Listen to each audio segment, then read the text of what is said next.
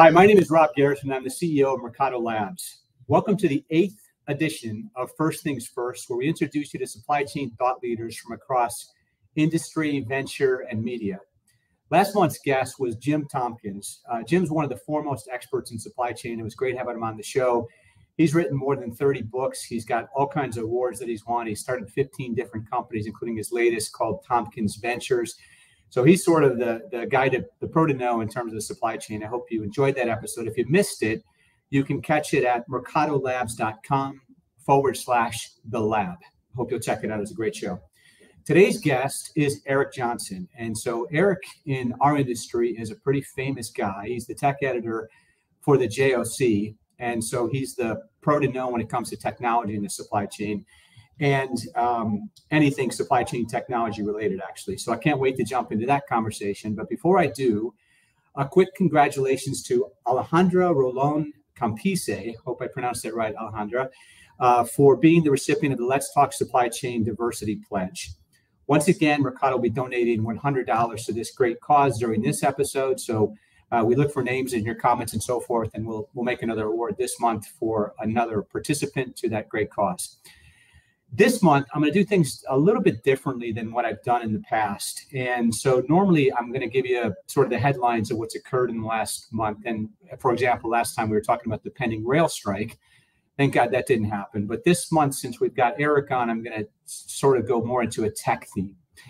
And when I talk about tech theme, I'm going to talk about the technical challenges in something that we call the first mile. And the first mile of the supply chain is from when an order is placed until the order's arrived. And different than the last mile, it's a lengthy, complicated process. Products are normally being manufactured in the first mile of the supply chain about 8,000 miles away, and it takes on average 4 months. So much different than what we're used to. But I'm going to talk about first the challenges, and then we'll talk to Eric. And at the end of the segment, I'll talk about some of the solutions that we can come up with for how to bridge these gaps that I'm going to describe here. So first thing I would say is the import supply chain has been filled with something that I call VUCA for the last 5 years. And so VUCA is an acronym that stands for volatility, uncertainty, complexity, and ambiguity. And I would say in the last 5 years, we've had more VUCA than we had in all of my other years in the supply chain combined. So it's been a super challenging time for importers. And making this even more complex is this slide that appears here. And this is what I refer to as the digital divide. And so, as I mentioned, on average, it takes 6 months from planning an order to its availability for sale. And what you look for is that orders placed in, say, Q1 of this year aren't going to arrive until Q3.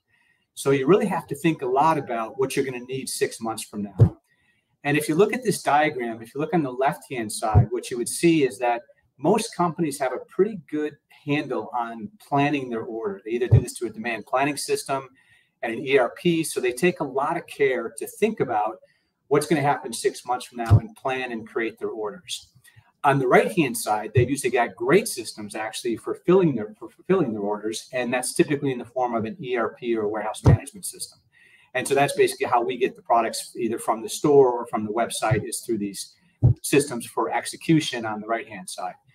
In the middle, though, is what I call the digital divide. And so this is the roughly 4-month time that it takes from the time the order is placed with the supplier until the product arrives at the distribution center. So just a huge gap in between those. And this creates two significant challenges. So number one challenge is the product status is largely invisible during this period, and it's being managed with Excel and email. So that's a big period of time where things are not being managed with technology. And also, and as importantly, the data isn't flowing in either direction to the planning systems and toward the fulfillment systems. And so it's largely invisible during that period of time. So those are the two big challenges. And even huge companies that I talked about in the last podcast are having trouble with this. So you saw that Target missed their inventory by $1 billion last month.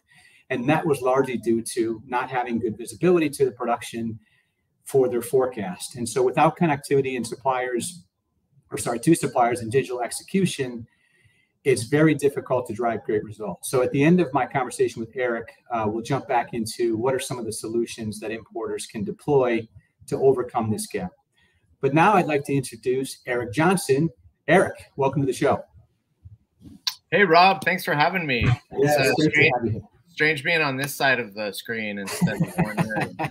But really so for those of you who don't know, Eric's got a great podcast on this show as well, and he's got a great newsletter. He's somebody that I follow very closely, and I've enjoyed learning and listening to Eric for a long time. I've seen him at a lot of different events, and had the good fortune to be on the stage with him a couple of times as well. So, Eric, I think before we get started, if you don't mind, I'd love to maybe have you give the audience a little bit about your background and sort of how did you get started? How did you become a tech editor at the JOC? Yeah, well, first, before I get into mine, when I agreed to be on the show, Rob, I didn't know I was going to be the guest after Jim Tompkins. That's a exceedingly difficult person to follow. So I'll do my best.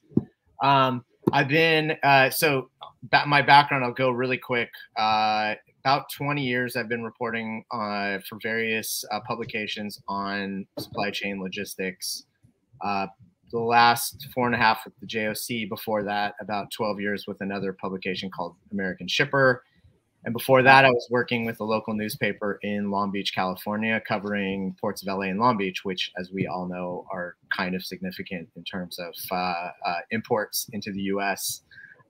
So yeah, backed into the logistics industry through reporting, backed into technology through kind of the logistics industry starting to embrace technology more and needing someone on our editorial team when I was with American Shipper to focus on tech more and less on just sort of like traditional providers. So yeah, that's the background in a nutshell.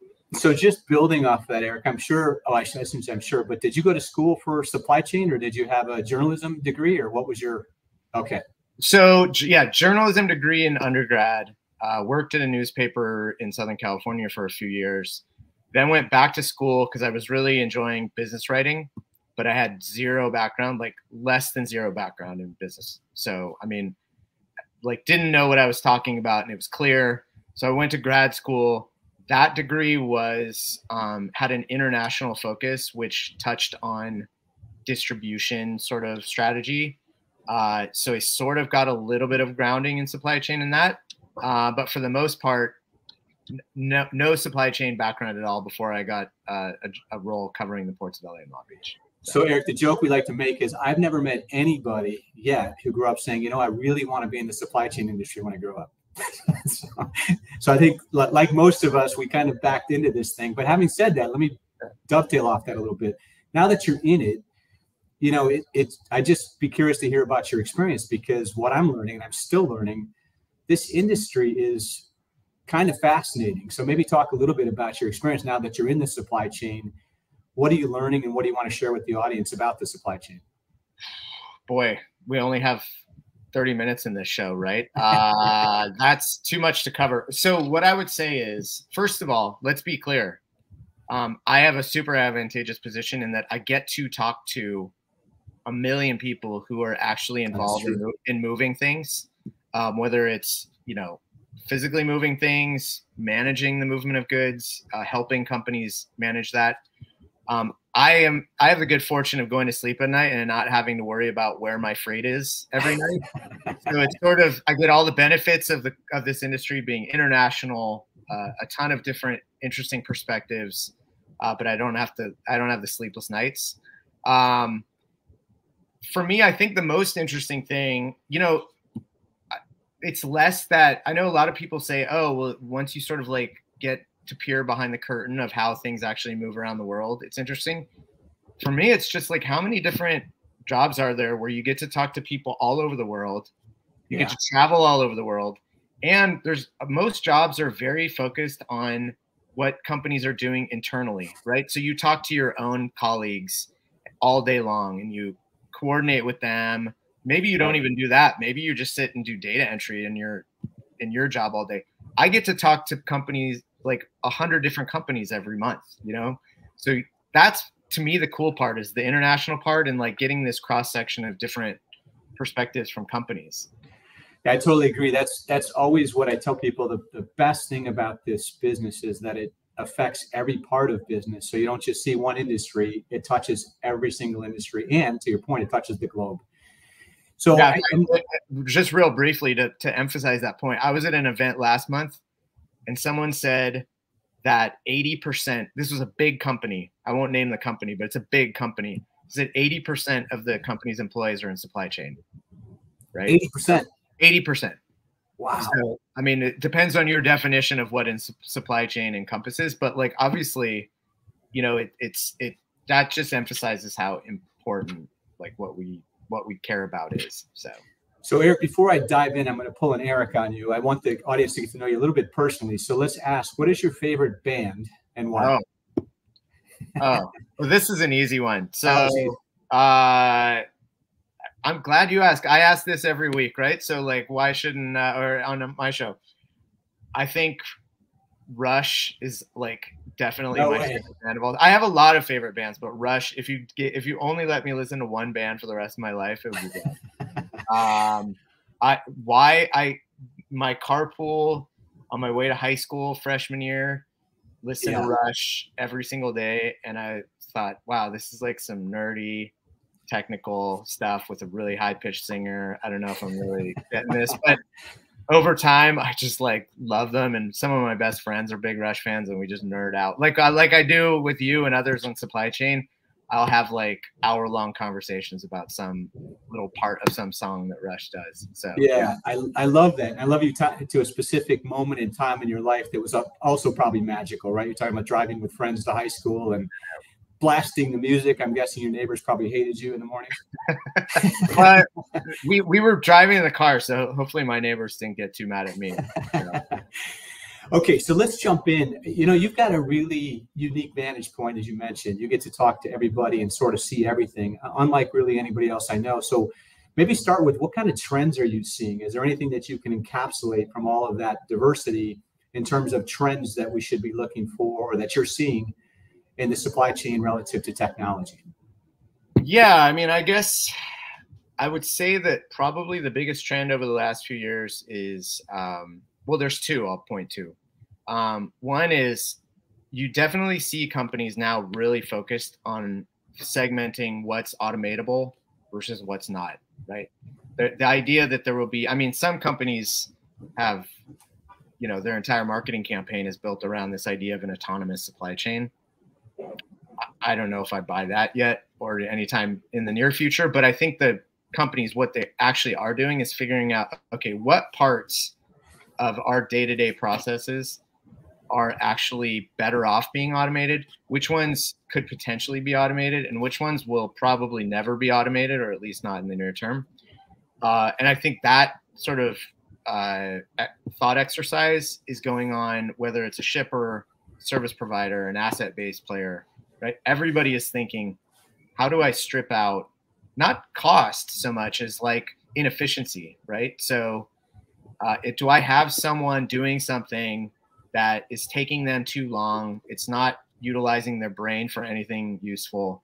And it also might be introducing errors or, you know, some other inefficiency into the process. So, and then you've had a whole bunch of companies that have come up and really tried to address that on a really niche basis, right? So that's one area. I guess the other area I might point to is just kind of the compartmentalization of software, right? So, I mean, you guys focus on a distinct area. That there are certainly software providers that want to be catered to like quote unquote end-to-end supply chains, but there's a whole bunch of other ones that have gotten a lot of traction in the last few years and a lot of funding, focusing on some distinct aspect of it, whether it's a mode or a process or a geography.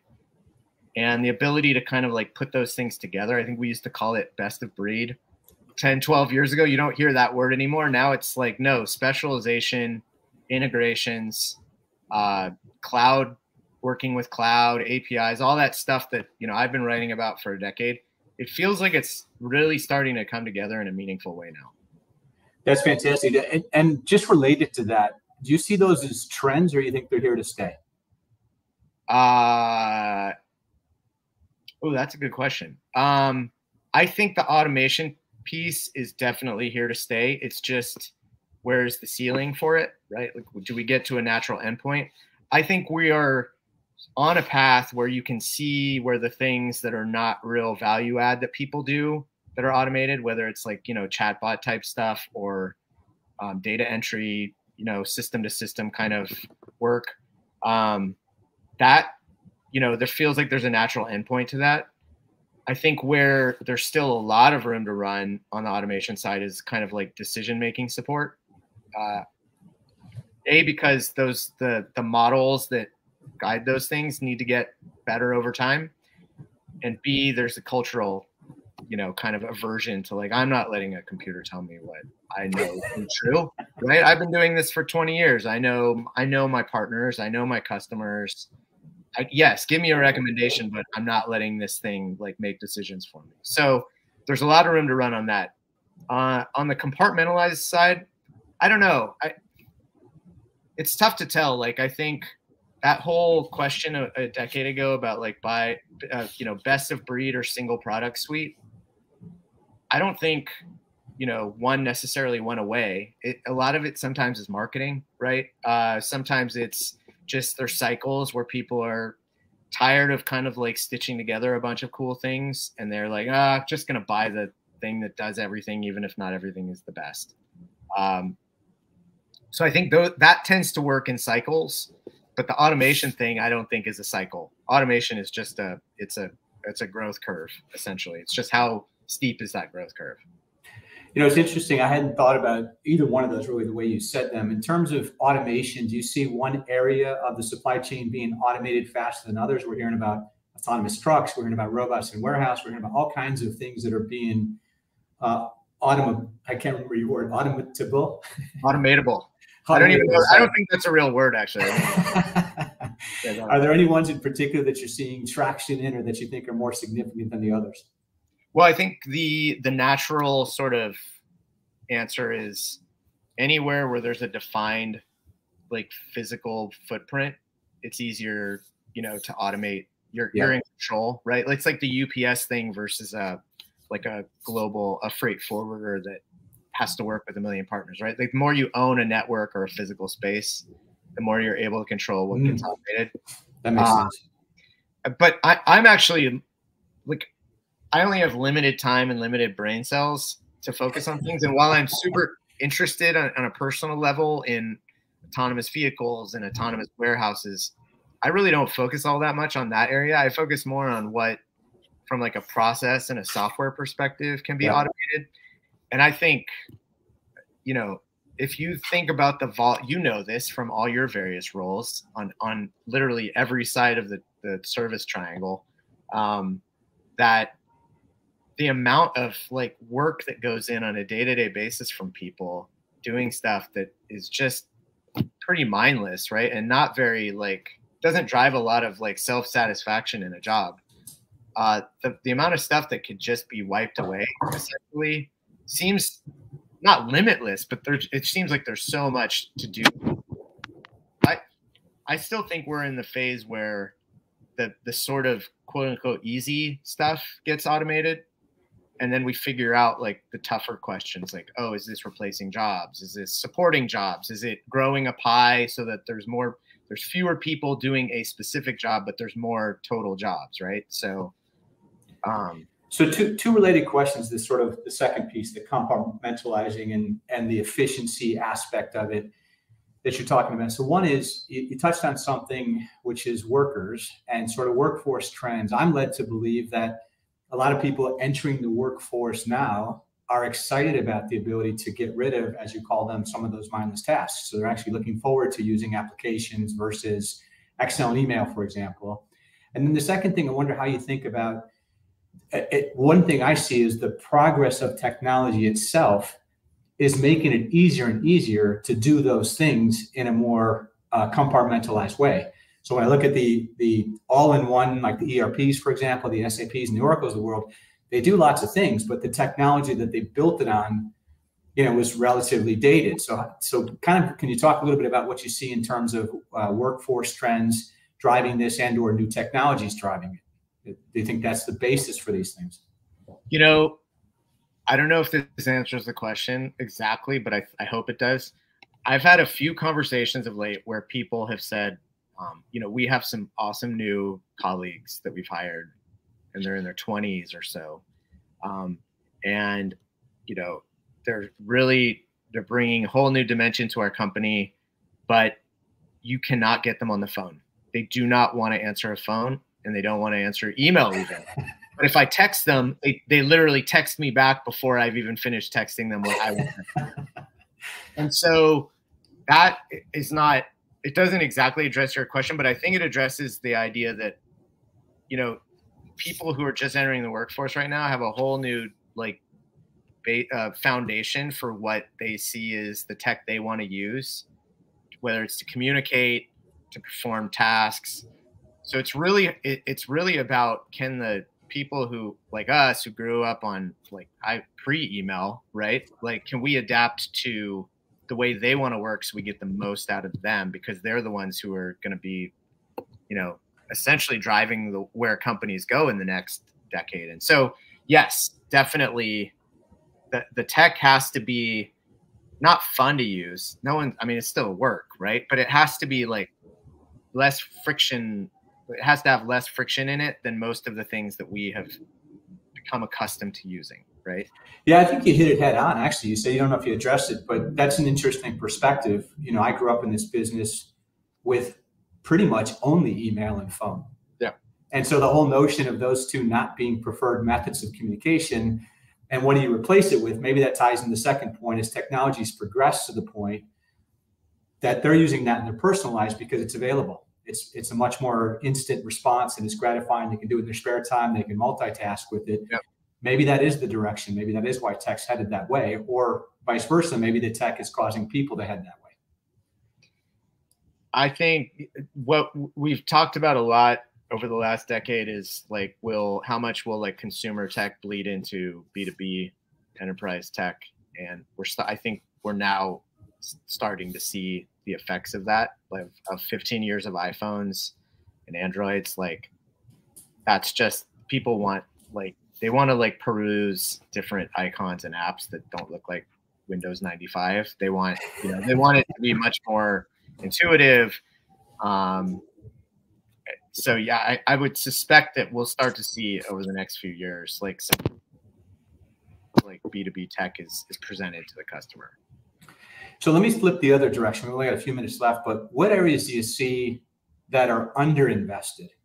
Are you surprised by certain things? I still, frankly, I've been doing this for a long time, and there's areas that I see in business that I'm surprised that people are still haven't migrated to technology. Are you seeing that as well? Or is it just that the technology hasn't caught up to the demand, or are there still people or areas that don't have technology as an option? Yeah, underinvested. So I would say over the last 2 to 3 years, I don't know if there's any specific areas I can think of that have been underinvested. There was a lot of funding, obviously, that went into a bunch of companies, right? Over the pandemic. I tend to think of things from a user, an adoption perspective more than an investment perspective. Oh, there you go. I wrote a newsletter a few weeks ago about this. If I'm reporting on something, I could care less whether they got $1 billion funding round, sure, or whether they got $1,000 from their grandma to start the company. If they have a product that is addressing an issue that I know to be a problem because my sources have said over and over that that's a problem, then that's what I focus on. And I this has been my default answer, and it's not going to change. I still am sort of amazed how little collectively has been invested into global trade management software. If I think about a decade ago, writing about kind of the physical, regulatory, and data flows all running in parallel, and being able, as a shipper especially, to harness those and manage them in a cohesive way. Still think you still have companies that are oh, we invested in a TMS and we got this data provider. Hopefully we can integrate the data into the TMS, and then, we got hit with an import penalty. I guess we should get a trade compliance solution now. It's very reactive, right? Instead of going, if we just put a little bit of money into our company mutual fund, our technology mutual fund right now, in 10 years time, how much will that be worth? As opposed to like in 10 years time, having to invest, 10 times as much as you did if you thought ahead and did this in advance. So, I mean, for me, those are the areas that I think are underinvested in from an adoption perspective. Yeah, it's interesting. And just with a few seconds left, do you have any theories on why that is? Do you think it's just lack of awareness at the executive level? Do you think that solutions haven't caught up to the complexities yet? Any theories on why? A little bit. Yeah, a little bit on I mean, you're always building solutions with the hope that the market appreciates what you're building. You don't do it blind. Obviously, you survey customers and you survey the market and try to build it around what you know or you think you know. On the shipper side of things, I think it's pretty clear. Whether you're in logistics or even supply chain as a whole, you're sort of always competing with a bunch of other different divisions within your company for a limited amount of technology spent or budget, right? So you have sales and merchandising and marketing and, even like back office, ERP, like accounting type stuff, right? All of those not to say that those don't have an impact on supply chain, but if you're trying to buy a distinct logistics solution, you sort of have to like take a number and get in line unless there's some forcing function that pushes you up the list of people. And so I think that's just generally from a shipper corporate kind of perspective, that's always been the challenge more than anything else. Yeah, I couldn't agree with you more. I do believe that with what we've experienced in the last 2 or 3 years, that's likely to change. I think it's kind of gone up in terms of both the radar and importance, but I think you're spot on in terms of why it hasn't been invested in terms of all their priorities. It just hasn't made the hit parade. Yeah. Right. Yeah. Fingers crossed. Fingers crossed. Yeah. So in closing out, I'd like to, first of all, thank you, Eric, for joining. But I want to mention please tune into Eric's show, Log Tech Live. It's the first and third Friday of every month at 10 o'clock Eastern. One of the best shows out there. And if you don't subscribe to his newsletter, you're missing out. It's the one that it's a must read for me. And I read it cover to cover. Eric's got a really excellent perspective, and I've really enjoyed getting to know him and all the things that he's contributed to this industry. It's almost amazing, Eric, what you've been able to bring to this industry in such a short time. So thanks for all you do. And thanks for joining the show. I appreciate it, Rob. Really kind words. And thank you so much. Really enjoyed getting to know you over the last few years. And thanks so much for having me on today. Yeah, it's been a pleasure. Take care. Thanks, Eric. So the great Eric Johnson, and we'll put all his credentials in there if you want to reach out to Eric directly. Again, he's the pro to know when it comes to technology. So I'm going to close out the show a little bit different. I'm going to stay with this tech theme. So at the top of the show, I described the digital divide. And so now what I'd like to do is describe the solution, which I refer to as the digital bridge. And you can see that on display right there. Great graphic to talk about. What I showed you in the first was a lot of red in the middle. There was a big digital divide. And what I'm showing you here is kind of a bridge across those. And the way that I want to explain this solution, I'm going to do it in the simplest terms that I can think of, and that is to compare it to and contrast it to how most of us purchase our own products. And the way we do it in our personal lives is online ordering. And so I'm going to use Bombas socks as my example here, just for simplicity's sake. So if I want to purchase, 3 pairs of Bombas socks, I'm basically going to enter their site. I'm going to select the products that I want to purchase. I'm going to choose my shipping method, and I'm going to pay. And so those are the basic 4 steps of the purchasing. Now, if you flip the script and you look at how Bombas buys their socks, because they're probably buying them from a supplier that's 8,000 miles away, it's quite a bit different. They're not ordering them online from their suppliers, and it's primarily via Excel and email. So it makes even those 4 basic functions that I just talked about when you're buying stuff in your personal life difficult to do. Just as simple as purchasing products online and choosing your shipping method and so forth. So in reality, there's a lot of additional complexities when you're purchasing stuff online, which makes it even more logical that you should have some kind of an online ordering system. So unlike online shopping, the store, or in this case, the factory, is 8,000 miles away. So it's not like instead of buying them online, I can just drive to the store. The supplier or the store is 8,000 miles away. So that's one big difference. Also, the products are made to order. So everything that I place an order for is going to take roughly 3 months to make, and I'm going to want to know what's happening with that product while it's being purchased. And it's difficult to do that with Excel and email. Also, as I mentioned, the process takes 4 months in total versus 4 days. So there's a lot more that I want to be aware of. And if I'm not online, there's a lot of things that I'm not going to be aware of. And probably the most important point is that the process and the products are significantly larger in value. So if I'm buying a container load of socks, I'm spending $30,000 for a container load of socks on average. Average purchasing price is about 30 grand. But more importantly, I'm counting on that for about 2x or 3x in sales, 60 grand or $90,000 in sales. It's a lot of money in purchasing and in sales that's going without any technology, any bridge across it. So that's another big risk for importers. And then the last point is that products are crossing borders, which makes it even more complicated. And there's really tech needed. In fact, Eric mentioned at the bottom of the show is that we have global trade management, all this governmental and regulatory complexity that's included in this process and not infused with technology. So I'll just close it by saying in the end, I think importers want the same results as consumers. They want a transparent, efficient, and timely process, or what I call TET, for their imports, just like we want when we're buying stuff online. We want it to be as efficient and transparent and timely as possible. And the only way to do that is to digitize, connect, and automate the supply chain. So what I believe, and I think Eric touched on this as well, with modern technology, this can be much more easily achieved than even 3 to 5 years ago and much more affordably. So as we talked about trends in supply chain, I think this will be the next big one, is to digitize the first mile of the supply chain and make it as easy for importers to buy their product from their suppliers overseas as they make it for us to buy their products from them.